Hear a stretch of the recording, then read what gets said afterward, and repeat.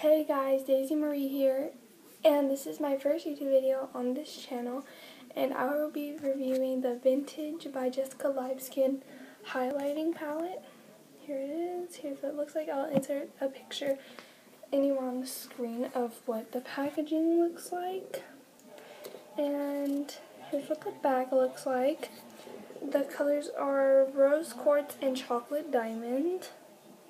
So here's what that looks like on the back with gold writing.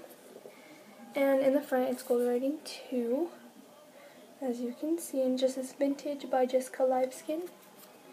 And then when you open it, you have a nice full mirror right here. And then you have both of them. This one is Chocolate Diamond, this one is Rose Quartz. And here's what they look like. I'll insert a picture anywhere on the screen now. So for swatches, here is Rose Quartz.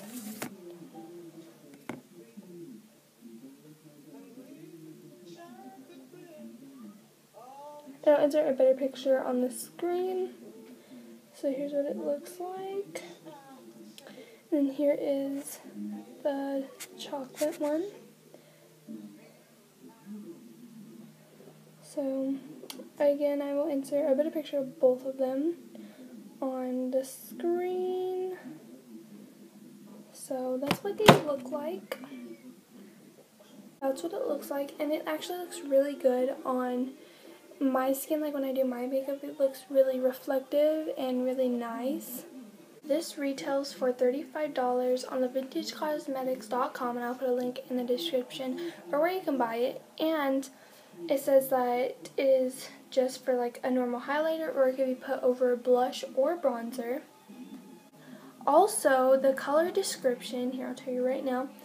The Rose Quartz is a soft, sheer, illuminating mocha rose.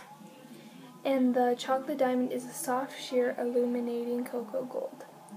So that's what it says on the website, so you know I'm not like making this up in my head.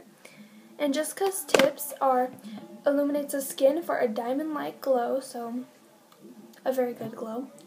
And layers beautifully over powders and creams, so a cream blush or a powder blush, or a cream bronzer or a powder bronzer, it doesn't really matter.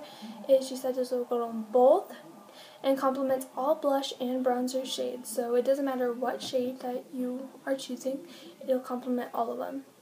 Works well on all skin types and skin tones, so all skin tones can use it and it'll look great. So instructions for use is basically applying it with a powder blush brush, and you put it on the apples of your cheeks and your cheekbones, and on hydrated skin it'll look better. If for illuminating finish, put it on your nose and chin.